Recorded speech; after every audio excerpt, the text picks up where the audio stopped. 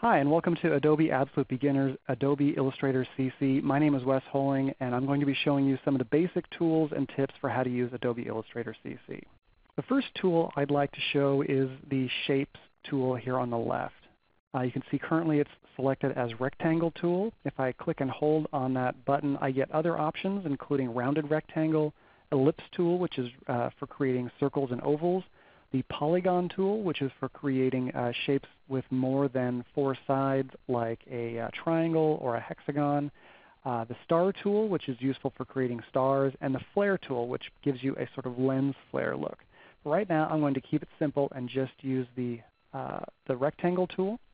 So if I come back over to my canvas and click and drag, let go, now I've got a rectangle. If I do it again while holding down the Shift key, and that's for both Mac or PC, and let go, now I have a square. It's 1:1 ratio, whereas the other one is just sort of free form. It's wider than it is tall. I can create other shapes by coming back to the same menu and holding down, choosing from the flat the Ellipse tool, creating an oval, and holding down the Shift key, creating a perfect circle. And last, I'll show the Polygon tool. If I just, instead of dragging, if I click, I get options. In this case, I have a radius option, so I can specify the width, and the number of sides included. If I wanted a triangle, of course, it's 3, a hexagon 6, an octagon 8, and so on. In this case, I'm going to keep it very simple. I'm just going to go with 3, and I'll increase the radius to about 200 pixels and click OK. And now I've got a triangle. So I chose 3 last time. There's another one with 3 and another one with 3. If I return to the Polygon menu by clicking on the canvas and choosing 6, now I'm drawing hexagons. Next, I'll show the Type tool, which is located up here with the T. I'll go ahead and clear out my screen so I'm not cluttered up. The T, of course, is for type. You can create text on your canvas by just clicking on the canvas itself. Illustrator will give you some dummy font in later versions of Adobe Illustrator CC. Lorem ipsum in this case. I can make it say anything I want. While the cursor is still blinking, of course, I want to accept my changes. Return will just add a new line, which is not what I want. I'll go backspace to return to my original line. You can press Escape, which seems counterintuitive, but those will accept your changes. Once I've typed my text, I can choose from the top up here. You can change the typeface. Let's say I want Replica Pro, and I want it regular instead of bold, and I want it at 48 point in size. I can change all of my font options there, including the alignment in the paragraph and so on. Next is, of course, the Direct Selection tool. Located up here on the upper left, it is probably the tool you'll use the most. And I'm saving it for later because I wanted to, of course, show you how to make things first before we begin to move them around.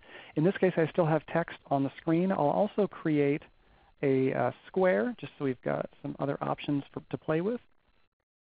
And I'll return to my my Selection tool at the upper left. Just like with most, WYSIWYG editors, like you've got something in Microsoft Publisher or even in Photoshop, this works the same way as anywhere else. Moving over to the object, clicking down and dragging it, move it along the canvas just as you would in anything else. You can also use this once you've selected an object like this square to click and hold on the corners to change the size. If I hold down Shift, it keeps its aspect ratio 1:1. If I let go of Shift, of course I can make it wide or tall.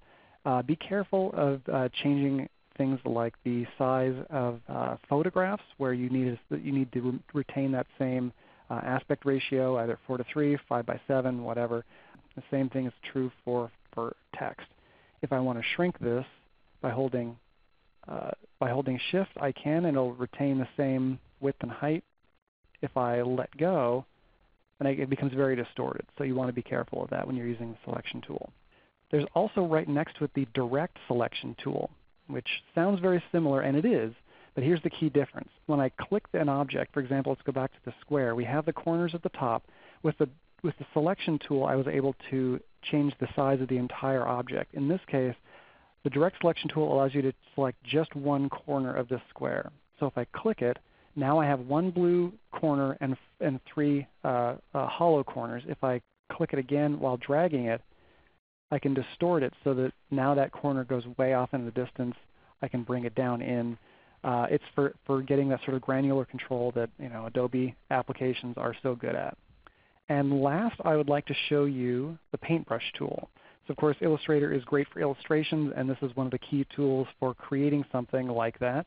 If I click the paintbrush tool, you can see I have black selected, and I'll come back to colors in a moment, but I can simply draw on my canvas, and when I let go, it becomes a very smooth line. It's turned it from a jagged, hand-drawn curve into something that's a little more elegant and a little more, that's a little easier to manipulate if I want to. And this is, of course, all based on a brush type.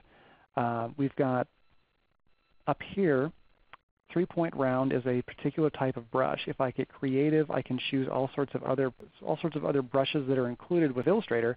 For example, a charcoal pencil, I can choose that and then begin drawing.